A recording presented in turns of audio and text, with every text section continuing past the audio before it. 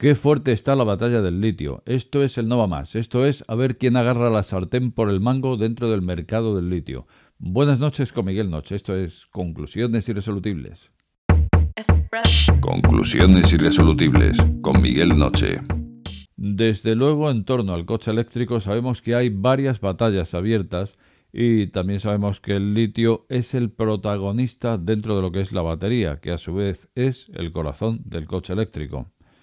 Luego, por otra parte, tenemos que en ese ir a esa transición ecológica o a esa descarbonización, pues al final por donde pasamos es por el coche eléctrico. Y como muchas veces he dicho por aquí, es más que probable que veamos que en ese camino el coche eléctrico se dé la mano con el hidrógeno y ambas tecnologías sean las resultantes en esa transición ecológica. Pero lo que sí está claro es que el coche eléctrico se impone, el coche eléctrico de batería. Y partiendo de esto, pues el elemento que hay dentro de esas baterías se convierte en el oro del siglo XXI o el petróleo del siglo XXI, me da lo mismo. Y es ni más ni menos que el litio, como ya sabemos, ese material dominante, ese que hay dentro de todas las baterías, pues ya se ha convertido en el petróleo del siglo XXI. A partir de aquí, pues hay quien decía que si hay que renovar todo el parque móvil mundial, no salen los números, no hay litio para tanta batería, por lo tanto no se puede conseguir, es un disparate querer cambiar todo el parque móvil a eléctrico. Bueno, pues los detractores del coche eléctrico decían que solamente en el Salar de Uyuni, en Bolivia, había las reservas de litio más grandes de todo el planeta y que probablemente solo de ahí, del Salar de Uyuni, ya hubiera suficiente reserva para prácticamente todos esos vehículos del planeta.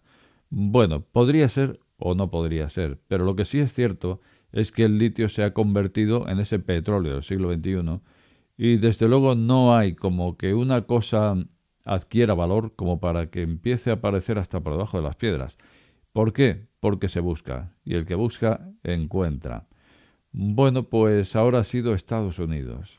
Estados Unidos ha encontrado un yacimiento que ha cambiado absolutamente todo, y concretamente no ha sido ayer, digamos que esto ha sido hace unos meses, pero sin embargo lo que sí es evidente es que Estados Unidos toma la posición de explotar ese litio, parece ser que es viable, por lo tanto lo que sí es noticia ahora mismo es que Estados Unidos ya tiene un yacimiento que supera incluso al del Salar de Uyuni en Bolivia y que está dispuesto a explotarlo porque además su explotación es bastante sencilla. Estamos hablando del volcán McDermott en la frontera entre Nevada y Oregón, en Estados Unidos.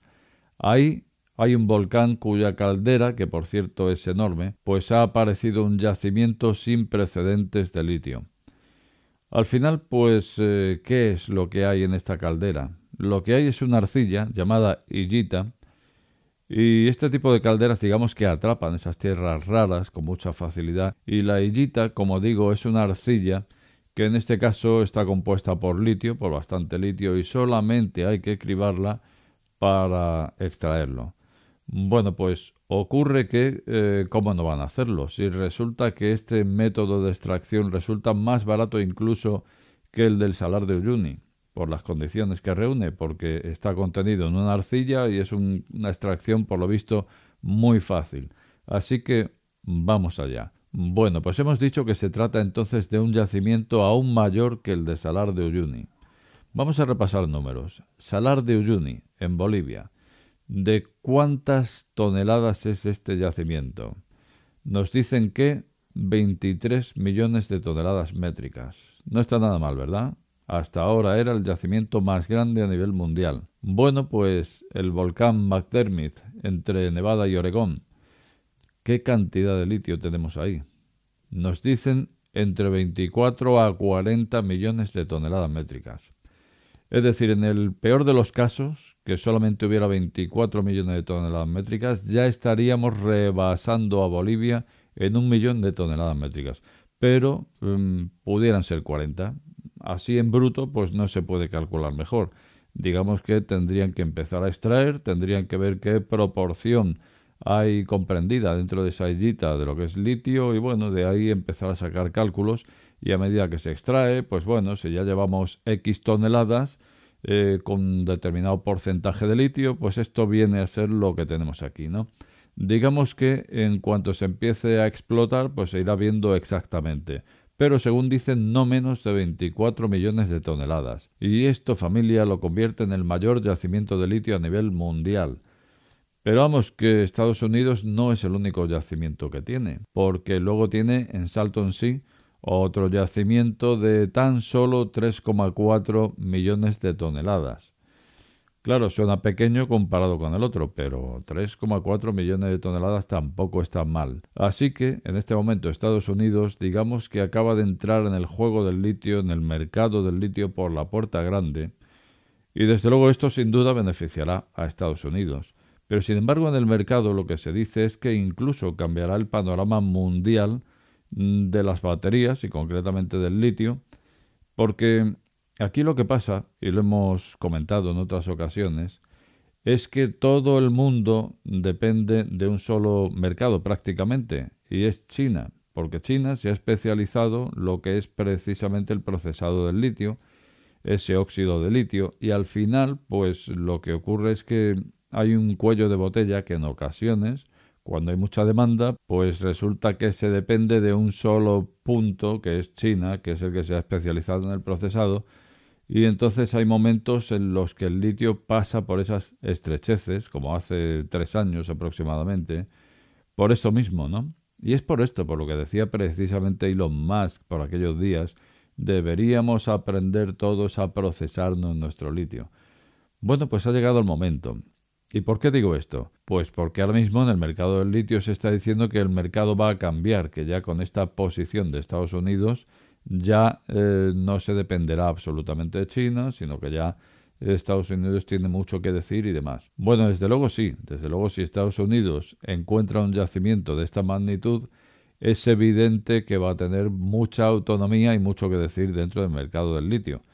Pero yo puntualizaría aquí un matiz, y es que China, precisamente todo el mundo depende de China en el mercado de las baterías por ser el gran procesador de litio, cuando resulta que China no tiene apenas yacimientos de litio. Digamos que lo que tiene son proveedores mundiales. Entonces posee grandes porcentajes de esos proveedores en el litio y procesa el litio de Australia, del otro y del otro. Pero China no tiene demasiado litio. Lo que tiene son esos tratados con sus proveedores. Luego entonces, si se está diciendo esto en el mercado, pues en fin, se habrá tenido en cuenta esto, que China lo que hace es procesar el de otros. Pero claro, si tomamos esto también, pues se podría llegar a una conclusión, y es que Estados Unidos seguramente preferirá aprender a procesar ese litio, ese que ahora tiene, antes que proveer a China. Se entiende que por ahí vayan los tiros, ¿no? Estados Unidos, no sé por qué, me parece a mí que de poco litio va a proveer a China. Por ahí deben ir los tiros. Bueno, pues en ese caso vamos a decir que sí, que probablemente el mercado ha cambiado, con lo cual, pues las consecuencias finalmente de este hallazgo en Estados Unidos de todo este litio, a donde llevarían sería a una mayor estabilidad del mercado del litio. ¿Por qué? Pues si nos olvidamos de poner nombre a los países donde está ese litio, al final lo que ocurre, y hemos dicho aquí otras veces, es que no se puede depender de un solo punto para nada, o sea, no solamente para producir litio, sino para nada, porque al final, a la más mínima que algo no engrane, resulta que te caes con todo el equipo. Por lo tanto, es bueno que deje de haber un solo punto donde se procese el litio o lo que sea. Y en este caso, pues bueno, digamos que esto sí, evidentemente puede ser una gran noticia incluso a nivel mundial, que el mercado del litio al final se verá más estabilizado gracias a que ya no dependa de un solo productor de litio. Vale, pues la noticia en principio debería ser buena. Pues te invito a suscribirte a este canal, solo tienes que apretar el botón.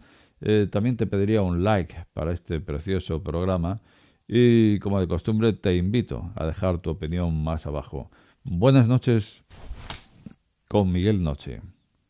Este programa está sujeto a posibles correcciones. De ser así, estas serán publicadas en la descripción del mismo.